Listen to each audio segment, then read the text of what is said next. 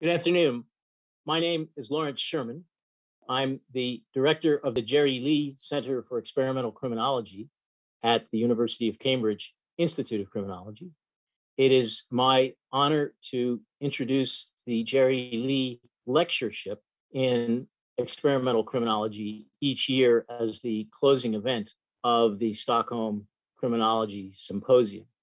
This year, we're extremely privileged to have as the Jerry Lee lecturer for the 2021 Stockholm Criminology Symposium, Professor Jens Ludwig of the University of Chicago and the National Bureau of Economic Research. Professor Ludwig, who is the Bergman Professor at the University of Chicago, where he is also director of the university's crime lab and co-director of their education lab, a co-director of the National Bureau of Economic Research group on the economics of crime, and the crime program chair at the JPAL MIT Poverty Lab, doing experiments all over the world on how to make the lives of underprivileged people better, safer, healthier, and better educated. All of these works that he has performed in the name of advancing knowledge for better policy to improve people's lives have been strongly influenced by the experimental tradition which this lectureship recognizes. And in his own work, he has looked at such diverse issues as early childhood interventions with children from underprivileged backgrounds, cognitive behavioral therapy in juvenile detention centers in Chicago, forecasting the risk of offenders on pretrial release, and most importantly, from the kind of work that we're doing in the UK and the US at the moment for immediate reductions in gun violence. He has studied and evaluated police strategies in that area. I'm very pleased to say that this 2012 electee to the Institute of Medicine at the National Academies of Science in the United States and fellow of the Academy of Criminology, of Experimental Criminology in the US, is going to address gun violence, recognizing the theme of the honors to this year's Stockholm Prize in Criminology winners. That would be Professor Philip Cook, as well as Professor Franklin Zimmering, who many of you would have heard give the prize lecture yesterday. His work, Professor Ludwig's work, will build on other presentations that have confronted this problem in this symposium and will be the final presentation in the symposium. I will return upon his completion to apologize that we won't be able to take questions and answers, but we will be very pleased to have you return to the Stockholm Criminology Symposium next year, if at all possible, in person in Stockholm. But now let me please introduce Professor Jens Ludwig. Jens, you have the floor. Terrific. Thank you very much, Larry, for the very kind introduction. Thanks so much for having me be part of this wonderful event. It's a great honor to be here and doing this. It's a great honor to be introduced by the person I think of as the father of experimental criminology. And it's I don't know if you can see my screen. Do we have my screen up now? And it's also a great honor to be here at this year's event doing this, given the two wonderful researchers who are being honored this year. Frank Zimmering has been a hero of mine for a long, long time. And Phil Cook, it would be hard for me to overstate what Phil has meant to me personally over the last 30 years. It's hard to believe it's been 30 years as a mentor and a friend. Everything that I've learned about how to do research has really come from working with Phil. I'm so sorry that we're not there all in person in Stockholm this year, but it's been a terrific event nonetheless, and I'm so delighted to be a part of it. This session, as Larry mentioned, is also very, very timely. If we look at what's happening in the United States right now, as I think everybody on this, let me just focus for the moment on the US experience, as I think most people who are part of this symposium are well aware of. After long-term declines in serious crimes, including gun violence in the United States, we are seeing double-digit percentage increases across cities all over the United States. And we're starting to see concerns about crime this year in ways that we just haven't seen for decades. If you have been following the New York City mayor's race, you see that crime has now become the top concern to voters in New York City now, after they'd experienced a 90% drop in homicides since the early 1990s. And all of this is occurring against a backdrop of growing attention to and appreciation for the importance of criminal justice reform as well. We can see survey data showing huge support in the United States for rethinking how the criminal justice system does what it does. And we saw over the last year, millions of people all across the country, in fact, millions of people all over the world, marching for change to the criminal justice system as well. So this is a perfect time to be having this conversation. What I wanted to do for starters is talk about how we got where we are in thinking about addressing the crime problem, the problem of gun violence in the United States, and then offer what I've come to think of as an exciting and interesting alternative, and we'll see if all of you agree by the end of the talk. But let me start off with some survey data that runs up through 1994, which, as I think most people in the symposium will know, was a landmark year in the United States because it's when then President Bill Clinton signed what at that time was the largest crime bill in US history. And this is a survey question that doesn't get asked maybe as often as it productively could, but there's a question that sometimes gets asked of the American public where they're asked, what do you think is causing crime? And what you can see here is 20% of the people, of Americans in 94, thought crime was due to the failure of the criminal justice system to do something about criminals. Crisis of personal values was another 30%, and drugs was another 20% of the causes of crime. And if you look at other survey data, you see that Americans, for better or for worse, tend to view people who use drugs, people who are involved in the drug market, as essentially bad people, is what the survey data suggests. And so as of 1994, I think you could say that the dominant hypothesis among the American public was the main cause of crime in different forms is some version of bad people. This is a hypothesis that's been with us for thousands of years. We see bad acts, we naturally attribute it to bad people. To the extent to which there was an alternative hypothesis over this period, something like 1 in 12 Americans named some version of poverty as the leading cause of crime. Okay, so that's really the conventional wisdom that we've had in the US, and not just in the United States, for the last several decades in thinking about the causes of crime. And that naturally has translated over then into thinking about how we've designed our policies to respond to this problem. And then you might wonder, how are things going? Well, one thing that this orientation has done is it's gotten us here in the United States over the last 50 years to build the world's largest prison system with the highest incarceration rate per capita in the world. And I think everyone in the symposium will be well aware that another key feature of the US prison system is the very disproportionate representation of people from communities of color, African Americans and Hispanics, in jails and prisons all across the United States. Is just a representative statistic from a randomly selected state of Massachusetts. Nor has this policy approach necessarily solved the problem that we're so worried about, which is crime and gun violence in particular.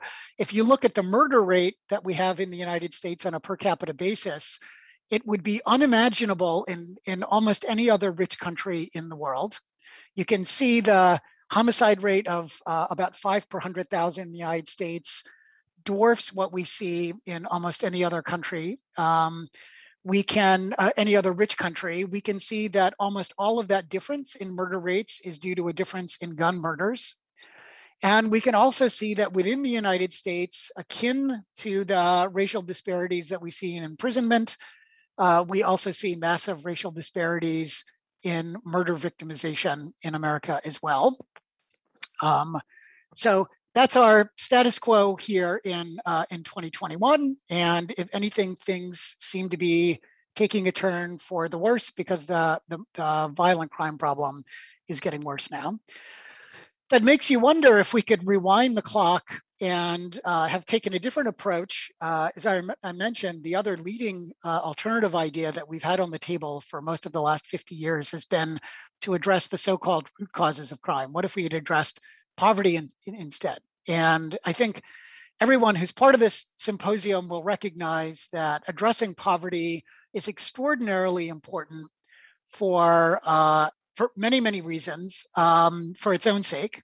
I've done a lot of research myself about different policy strategies to reduce poverty. I think the separate question is if we had solved the poverty problem, which would be an enormously important accomplishment in its own sake, would that have the secondary benefit of also addressing the crime problem or solving the crime problem as well? What do we know about that? And so, one place that you might start is to note that the United States did try to do this at some point. Many of you will remember that President Lyndon Johnson in the 1960s declared unconditional war on poverty.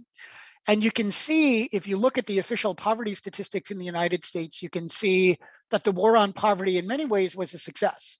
The poverty rate by the end of the 1960s was, roughly speaking, about half what it was at the beginning of this period. Some combination of economic growth and war on poverty programs contributed to a massive reduction in poverty over this period.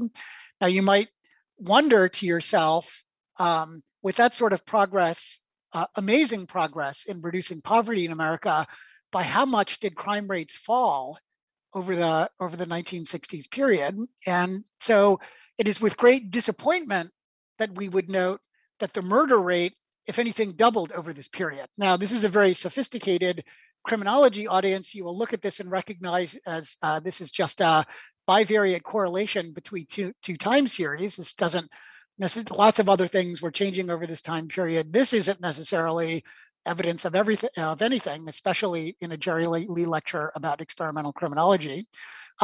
So it is revealing that, or it's interesting to see that this is what we see from social science research that follows the natural experiment paradigm as well.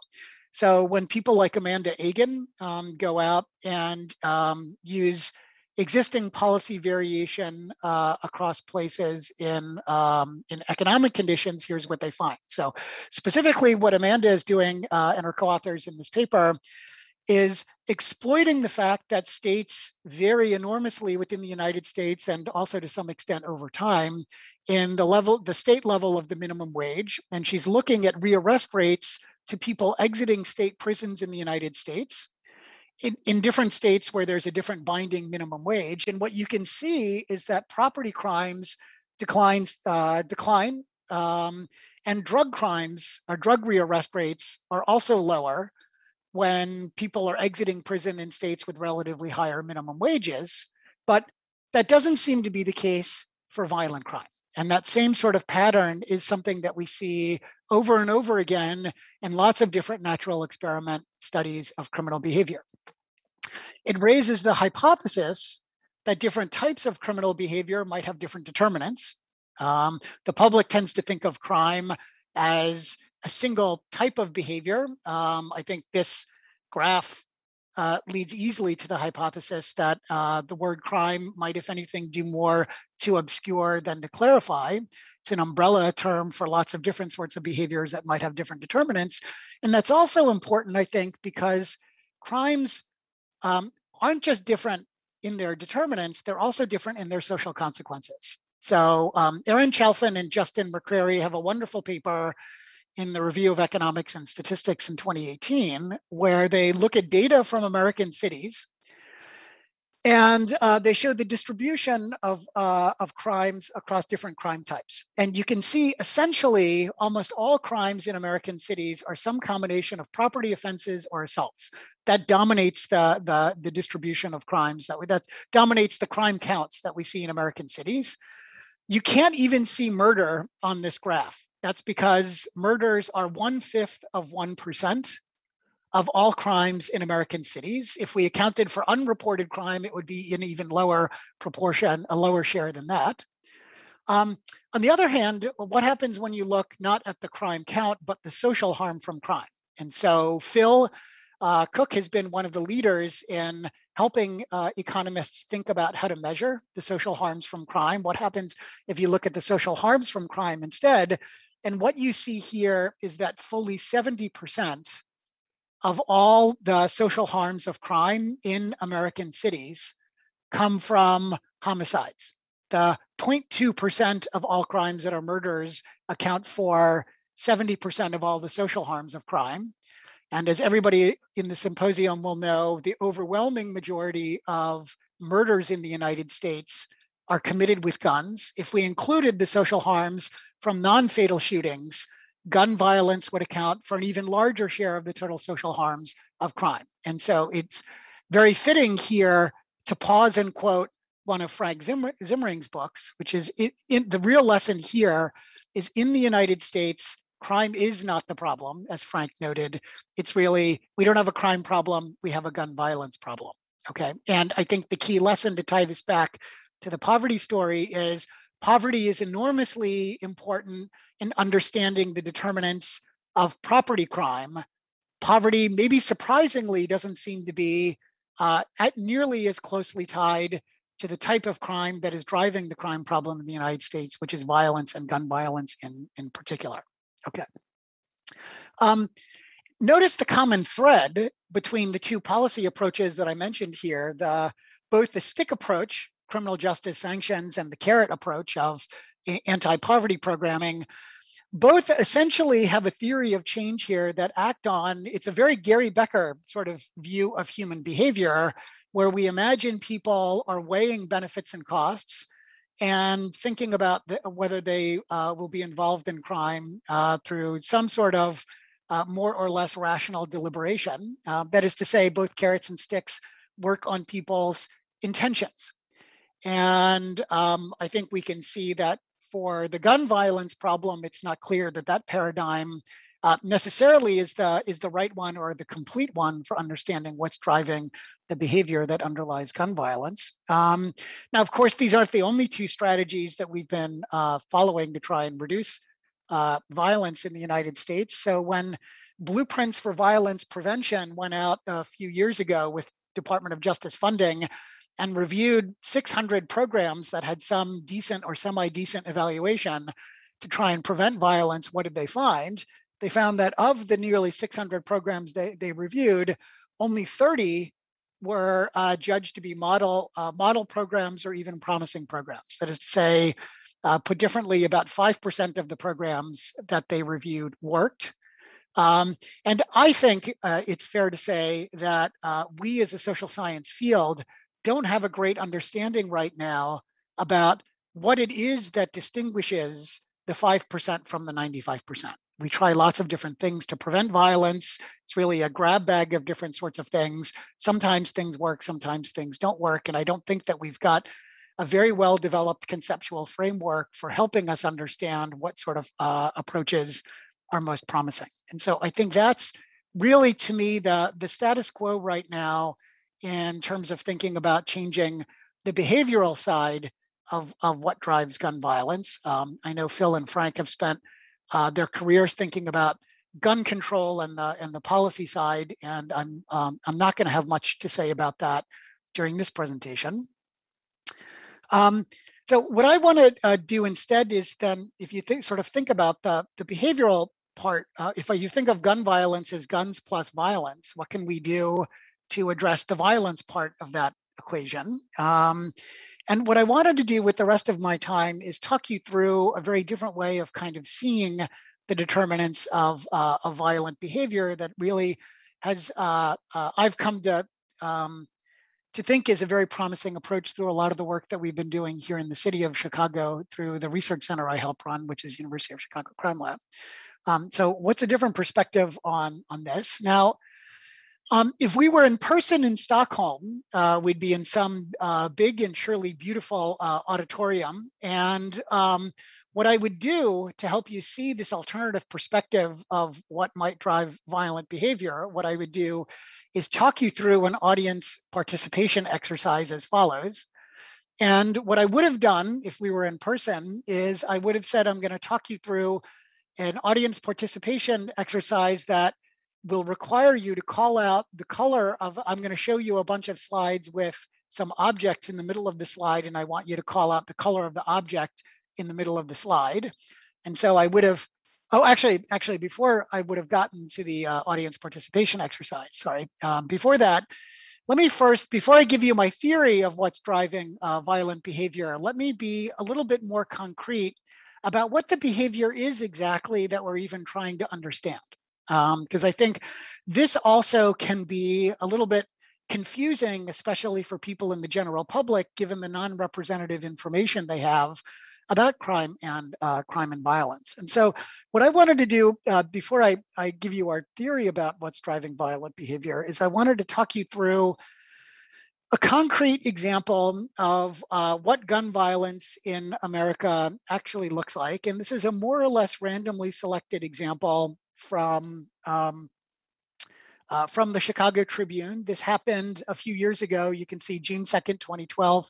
This was a Saturday here in Chicago. It happened about 3 o'clock in the afternoon in the South Shore neighborhood. So this is only about 2 miles southeast from my office where I am now here at the University of Chicago. And so what happened in this event was 2 groups of teens are standing at the intersection of 73rd and 73rd Street and Coles Avenue in the South Shore neighborhood, arguing about whether a kid in one of the groups stole a bike from a kid in the other group. And the 2 groups start to separate. So there's no self-defense rationale, it seems, for what happened next, which is that someone from one of the groups pulled a semi-automatic handgun from their waistband and fired into the other group and hit a 16-year-old named Jamal Lockett in the chest. The emergency medical services respond, and the University of Chicago Trauma Center had not been opened at that time. EMS races this kid down Lakeshore Drive to Northwestern's emergency room in downtown Chicago, where he's pronounced dead. 2 weeks later, the police arrest a 17-year-old shooter in this case. This is what gun violence is in the United States. As far as we can tell from the data, when Becky Block and Richard Block assembled the most detailed, comprehensive data set of homicides in any American city that I know of, collecting data over the 1965 to 1995 period on homicides, you can see a very small share of the murders in Chicago are sexual assaults. A relatively modest share of these are driven by what criminologists call instrumental motives, that is premeditated violence over things like drug turf or some sort of instrumental goal like that. The large majority of murders in Chicago and in many cities across the United States really stem from altercations consistent with Jamal Lockett's killing from 2012 that I just described. Now, how do we make sense of these sorts of shootings? It wasn't self-defense, and the sort of Gary Becker, the Gary Becker sort of perspective also doesn't seem to give us much leverage in understanding this kind of event, because the murder was committed on a crowded street at 3 o'clock in the afternoon in broad daylight. So the chances that the offender would eventually get caught would seem to have been very high. And it's also not clear that the benefit side of the crime equation here can explain what happened, because the resale value, if you check Craigslist, the resale value of a used bike here on the south side of Chicago usually isn't much more than something like $50. So how do we understand this? And so now, if we were in person, I would have talked you through this audience participation game where I would have asked you to call out the color of the object in the middle of the slide. And I would have shown you this slide where you would have said black. I would have shown you this slide where you would have said red. I'd show you this slide, you would have said green. I'd show you this slide where you'd say yellow. And then I'd show you this slide where some of you might have said orange, but if past experience is any guide, most of you, many or most of you would have said blue instead, despite the instructions to focus on the color of the object. Now, what is this? So if you've taken, if you're a psychologist, you'll recognize this as one of the most famous experimental tests in all of psychology. It's called the Stroop test. So why did I show you the Stroop test? If you've read Danny Kahneman's wonderful book, Thinking Fast and Slow, you'll be familiar with the psychological idea of dual system cognition, or basically the idea is the following, which is, I think what behavioral science and psychologists have learned over the last several decades is thinking is enormously difficult for people. We don't like to do it unless we absolutely have to. Psychologists call deliberate cognition, which is what most of us think of thinking when we say the word thinking. Psychologists call that system 2 thinking. That's effortful. We try not to do it unless we absolutely have to because it's so draining. And so what we do instead is we develop a series of automatic responses that help us, that are adaptive to situations we see over and over again in our daily lives. Psychologists call those that system 1 thinking or system 1 responses. And so in the Stroop test, you can see the task that we see over and over again in daily life is we see a word. Now, if we had to deliberately think about whenever we saw a word, should I read this? And we did that all day, every day, that would be enormously exhausting for us mentally. So we've developed an automatic response that when we see a word, we read the word. We don't even think of doing it, right? We do it automatically. And the key thing with these automatic responses is they're designed to be fast, easy, but not necessarily accurate. They work for situations, they're adaptive for most of the situations that we see over and over again in our daily lives, but they can be maladaptive when they're overgeneralized. And what the Stroop test is designed to do is to highlight that fact.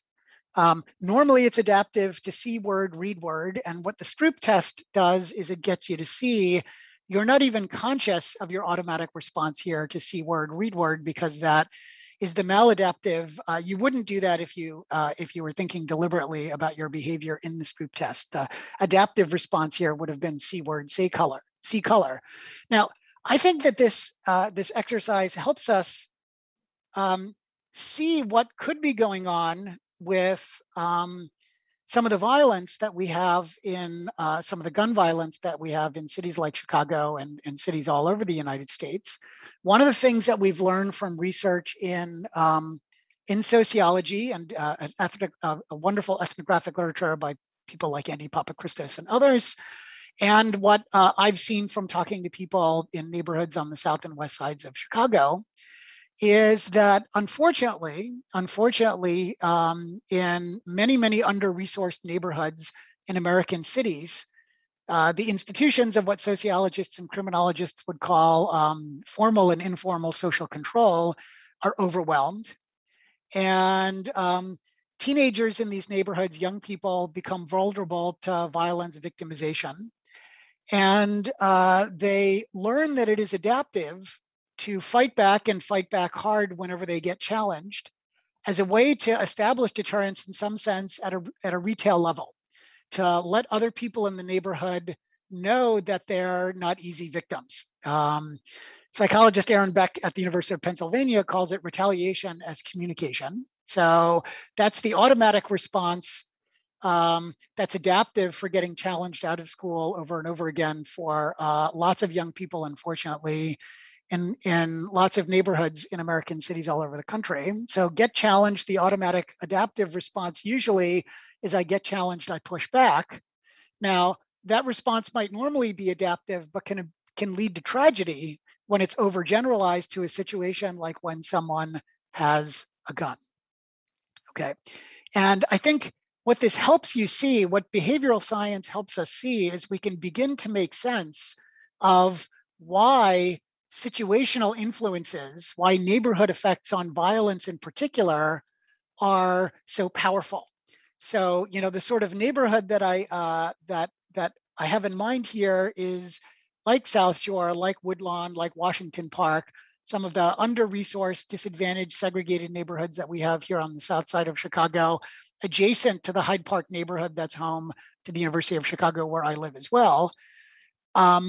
Things are very different in better resourced neighborhoods like Hyde Park. The university puts security guards on almost every street corner of the neighborhood. If you're a teenager growing up in Hyde Park, it's the automatic response to getting the right automatic response to getting challenged outside of school anytime is to just comply. There's no need to develop an automatic response to push back, because you always have the option of running to a security guard on any one of the local corners and ask them for help. And so the key point here is it's not that the people, the kids in Washington Park and Woodlawn and South Shore are intrinsically different from the kids growing up in Hyde Park. It's that more deliberate cognition is needed to successfully navigate under-resourced neighborhoods like we see in Washington Park, Woodlawn, and South Shore. Or put differently, it's easier to get away with being automatic and rely on system one responses in a better resourced neighborhood like Hyde Park than an under-resourced neighborhood. So behavioral science gives us this way to understand why violence rates in particular vary so much across places. Now that idea, so far what I've outlined is an interesting hypothesis, and that's a hypothesis that sits behind an increasingly large share of the field experiments, as Larry mentioned, that we've been doing in Chicago over the last 10 years since we founded the crime lab. And as an experimental crime researcher myself, I would say it's an interesting and plausible hypothesis, but I wouldn't believe it until I'd seen some evidence from multiple randomized trials to see if there's really some truth behind this. And so let me talk you through the very first experiment, the very first field experiment that we did here at the crime lab about 8 or 10 years ago now, which we did in close partnership with a local nonprofit in Chicago called Youth Guidance. And we selected Youth Guidance through a design competition. We solicited the best possible ideas for youth violence prevention from nonprofits and government agencies. And through that process, we picked Youth Guidance and the Becoming a Man program. And to help you see what Becoming a Man does and help you connect it to the theory that we're testing here, let me describe the very first exercise that kids do in BAM. So the way that BAM works is it's for middle school and high school age male students living in some of the most disadvantaged, under-resourced neighborhoods in Chicago on the South and West Sides. There's a parallel program for girls that Youth Guidance does now called Working on Womanhood, but Becoming a Man is for boys. And it's a program that gets kids to meet once a week in school. They get to miss an academic class once a week. For this program, they come in, and the very first exercise that the kids do in the Becoming a Man program is the group leader divides the kids up into pairs and gives one of the kids in the pair a rubber ball, and then turns to the other kid in each pair and says, you have 30 seconds to get the ball from your partner's hand. The clock is ticking, go.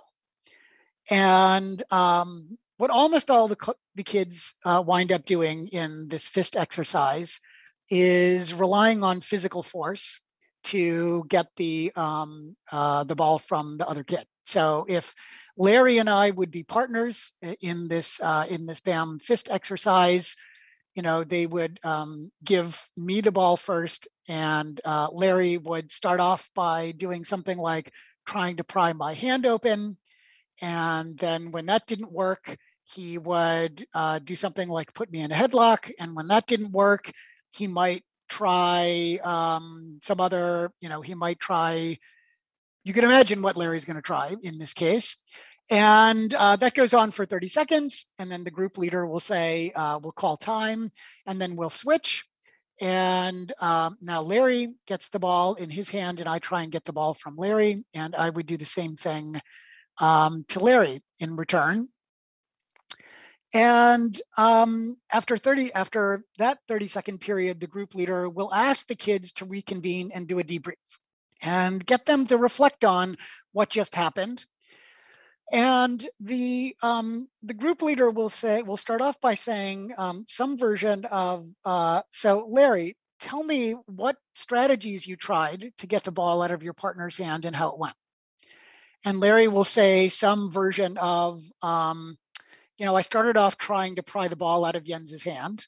And I thought it would be easy. I mean, just look at him. Turned out to be hard. He's stronger than he looks. Turned out to be harder than I had anticipated. I think I broke his pinky and maybe his thumb, but I couldn't get the ball out. And then here are the other strategies I tried, and then you called time. And then the group leader will say to Larry, or the teenage equivalent of Larry, why didn't you ask Jens for the ball? Right now, over the 10 or 15 years that Youth Guidance has been doing the Becoming a Man program with kids all over Chicago, they've been doing this with thousands of kids now. And almost none of the kids ever ask their partners for the ball. So they get almost no instructions about getting the ball from their partner. They're just told, get the ball from your partner. And almost all the kids resort to physical force. And so the teenage analog of Larry in this exercise will say some version of, oh, I didn't ask because if I would have asked him, he would have thought I was A. And you can imagine what the teenage version of Larry Sherman will say in that case. And then the group leader turns to the other kid in the pair, so that would be me in this example, and say, Jens, what would you have done if you had been asked for the ball? And most of the teenagers say, I would have just given it to him. It's just a stupid rubber ball, and it's much better than getting my finger broken and then having Larry Sherman put me in a headlock and so on and so on.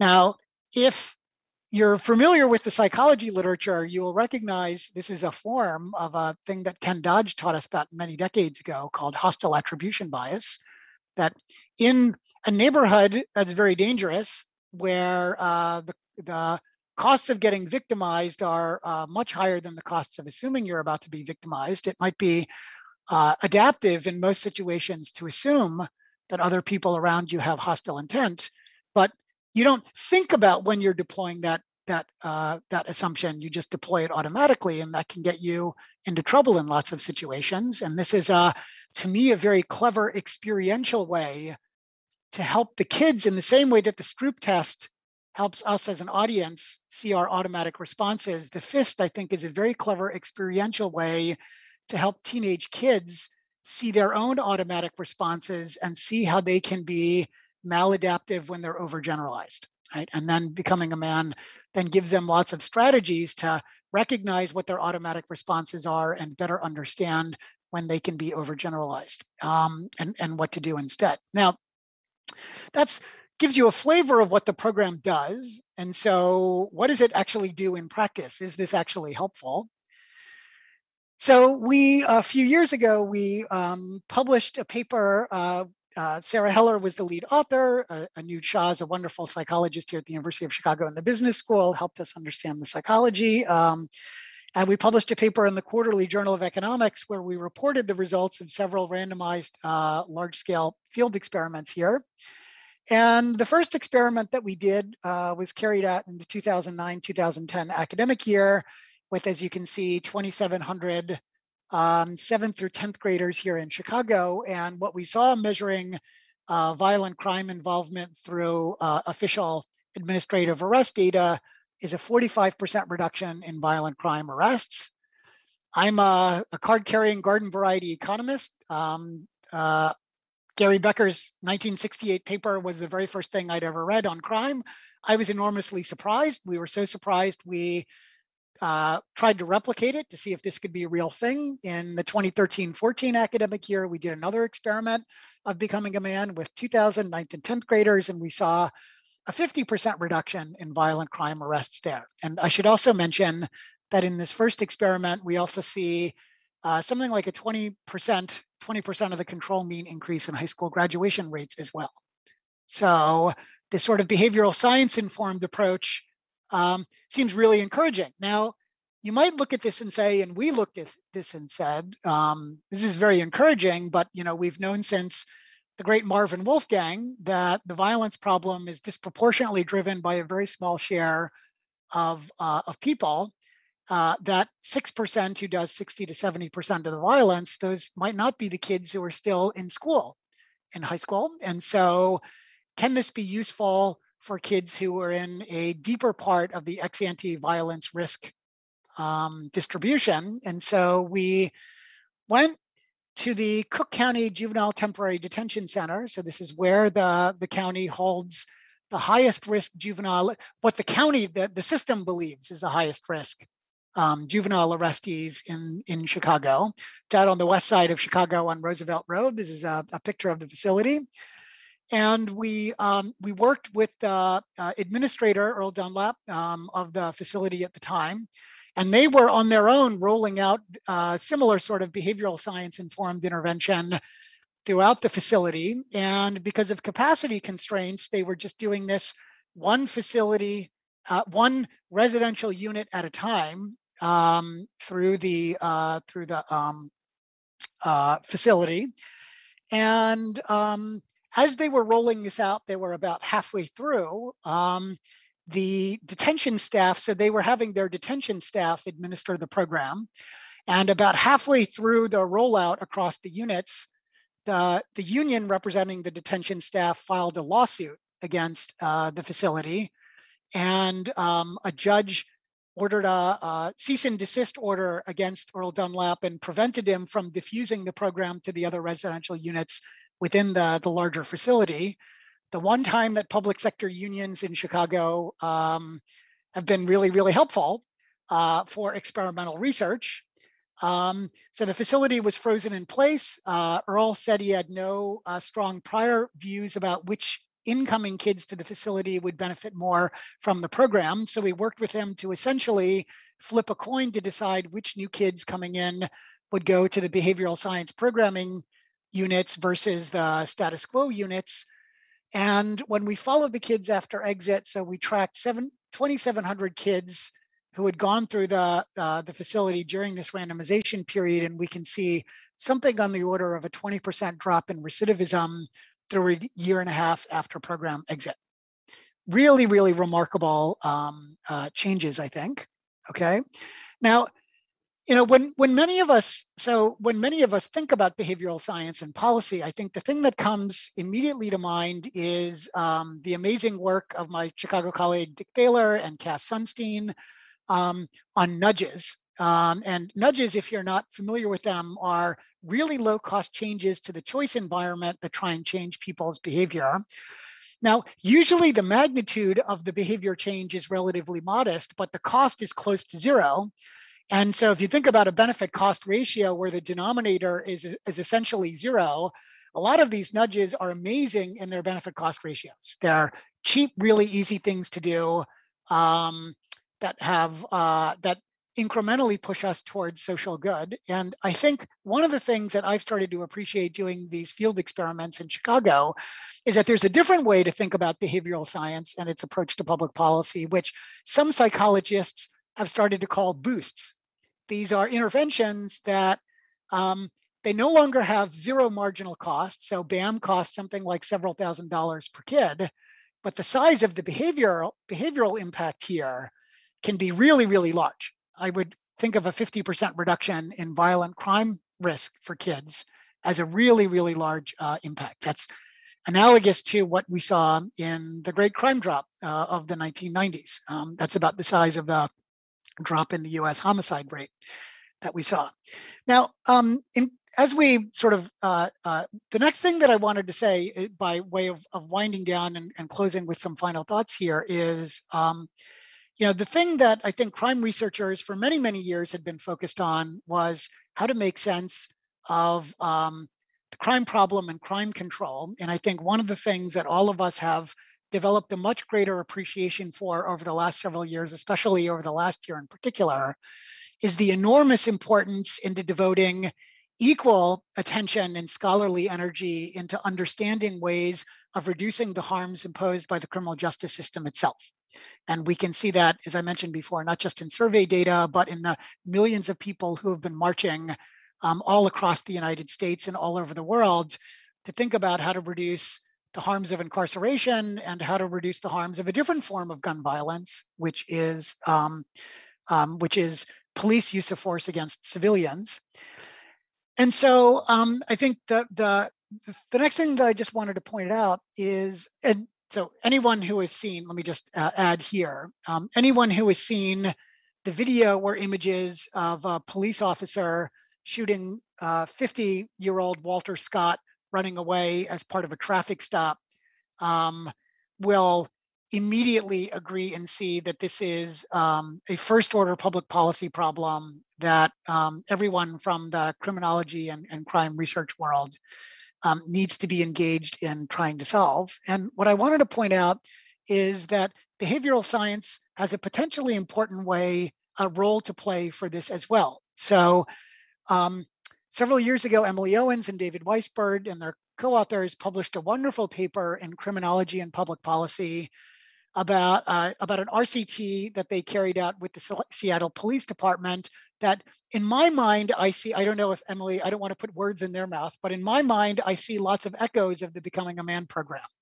In terms of the underlying mechanism of action, I have come to think of this almost in a way that is analogous to kind of BAM for police. And so what they did is they had essentially police officers come in and go through a recent event with their supervisor, where the supervisor helps get them to reflect on the event. They didn't pick an event that went particularly well or an event that went particularly badly. They just picked a recent event, and the supervisor helped the officer reflect on how the event went, what they were thinking, what they were assuming, what they might have done differently, how everything went. And in the RCT evidence, what you can see when you follow officers out after this supervisor interaction, you can see that there's something like a 13 to 26% reduction in arrests, depending on the follow-up time period that you look at, and up to a 50% reduction in police use of force, right? And so what we're seeing here is we're seeing that even a lot of the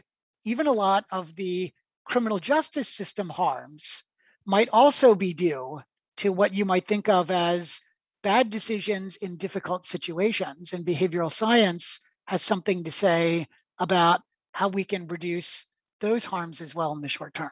Now, I would say, as I sort of look at this, I would say that this is a research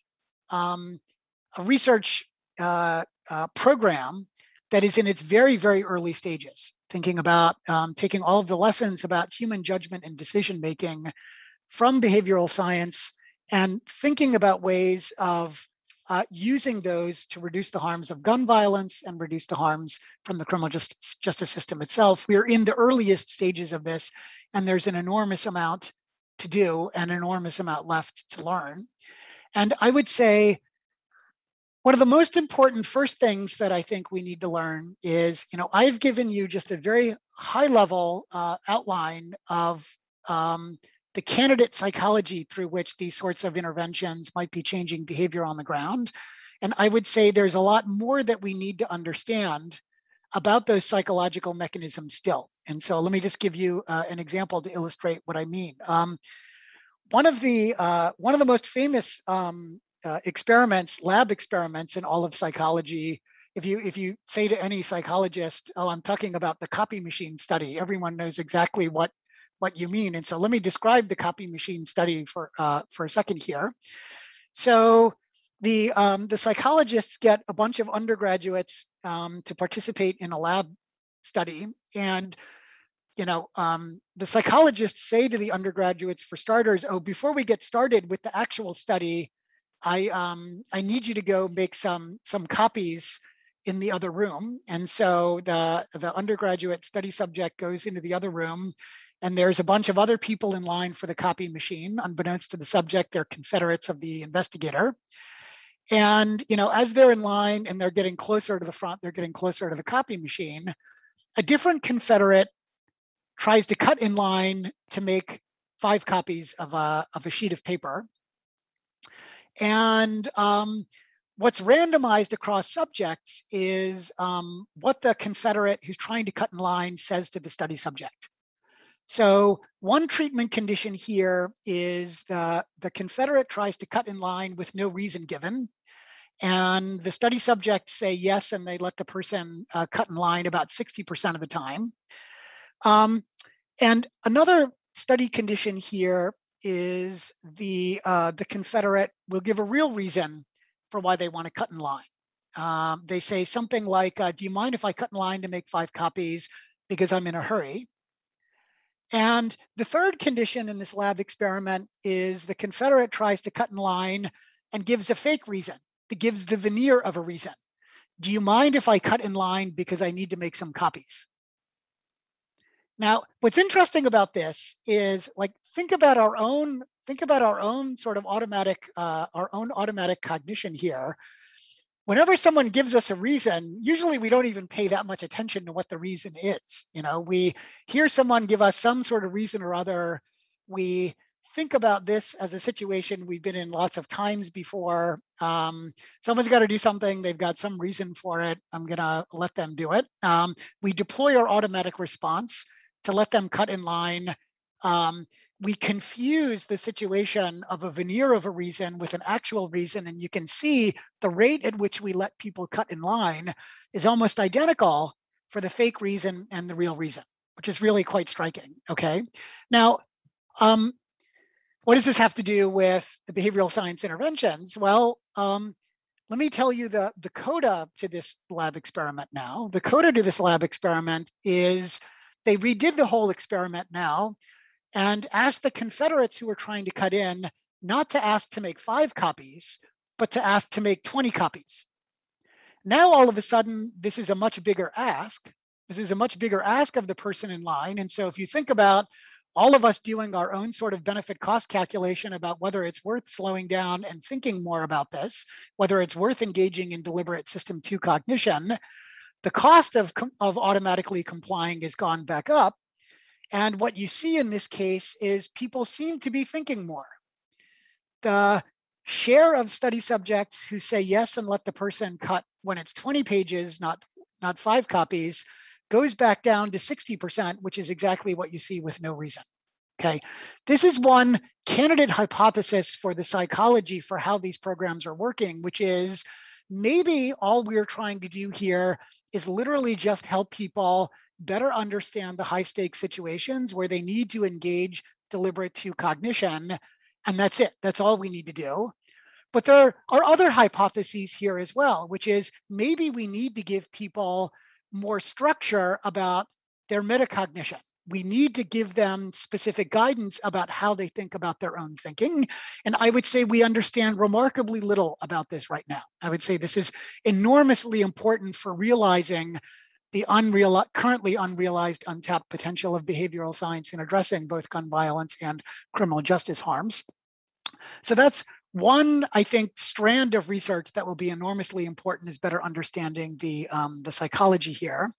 And I think the other strand of what we need to understand is something that I think social science in general has not understood yet at all about anything. So in the category of be careful what you wish for, when the first Becoming a Man experimental results came out, the mayor of Chicago at the time, we sent a copy to the mayor. It was Rahm Emanuel at the time. He got very excited. We held a press conference with him at Harper High School in the Englewood neighborhood on the south side of Chicago. Not long after that, the city of Chicago made the Becoming a Man program a centerpiece, and programs like it a centerpiece of the city's larger anti-violence strategy. The city, as well as the city's philanthropic partners, poured lots of additional money into expanding Becoming a Man all over the city. If you are in the business of experimental criminology, if you're in the business of evidence-based policy, this is exactly what you hope for.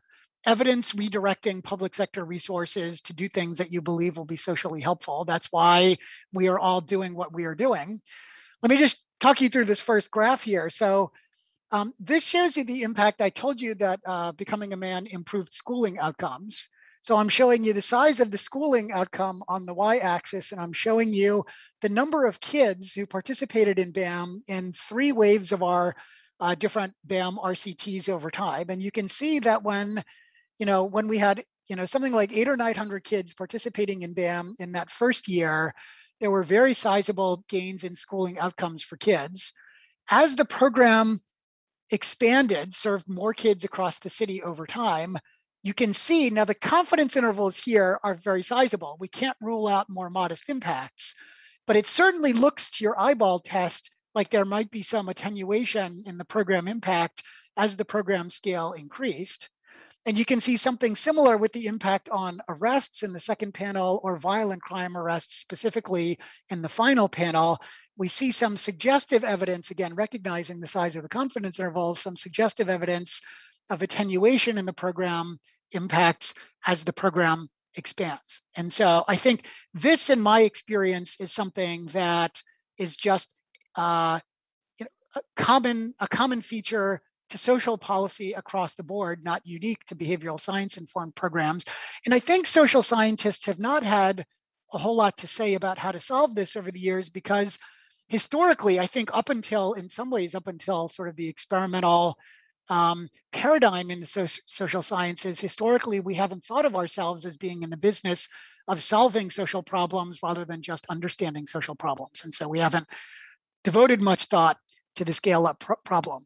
I think if we can solve that, there's an enormous amount of potential here. I think the core idea behind all of this was really brought home to me many years ago when we were inside the juvenile detention center. We were talking to a staff member there who said, this is him saying this to us now in the juvenile detention center. He said, 20% of the kids in here are like very high risk. They're dangerous. If you let them go, they're going to hurt people. But the other 80% of the kids in here, I always tell them, if I could give you back just 10 minutes of your lives, none of you would be here. Another way to sort of say that is he's articulating this hypothesis that even some of the most serious violence that we see in the country is not necessarily due to bad people, but to human fallibility in difficult situations. I think the tragedy from a public policy and a humanitarian perspective is we have responded to that 10-minute window problem largely through increasing our prison and jail populations over the last 50 years. I think the reason for hope here is that we were beginning in the early stages of developing a framework and some insights that can help us do a better job of assisting young people in navigating these difficult 10-minute windows when they confront them. And with that, let me say thank you again, Larry, and to the Stockholm Symposium for having me be part of this. It's such a great honor. And let me close with once again congratulating both Frank and Phil on this wonderful and well-deserved honor. Thank you.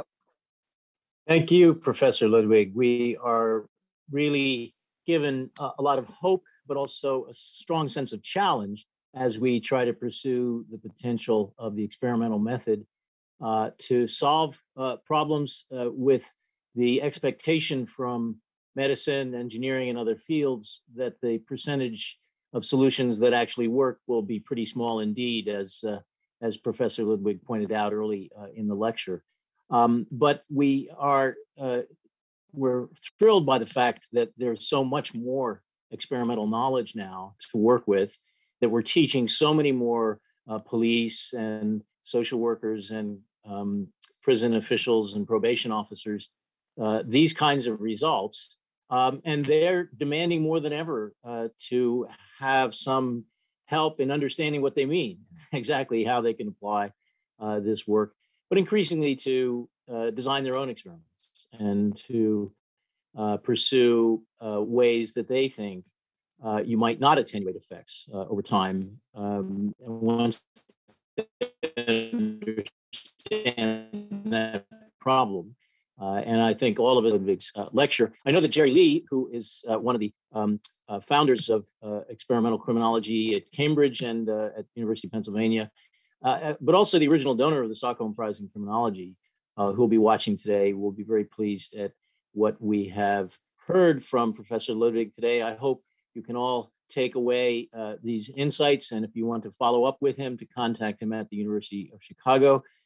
We are very grateful to Professor Ludwig for taking the time to be with us today. We wish he could have taken more time to get on a plane and fly to Sweden, but that wasn't his fault. So with that, let me now conclude and to declare officially at an end the 2021 Stockholm Criminology Symposium. May we all have better luck for 2022 to come together in Stockholm in June and perfect weather, as we will always anticipate in Stockholm at that time. Travel safely, stay safe when you're at home, and come back to Stockholm as soon as possible. Thank you, Jens. Thank you all, and good evening.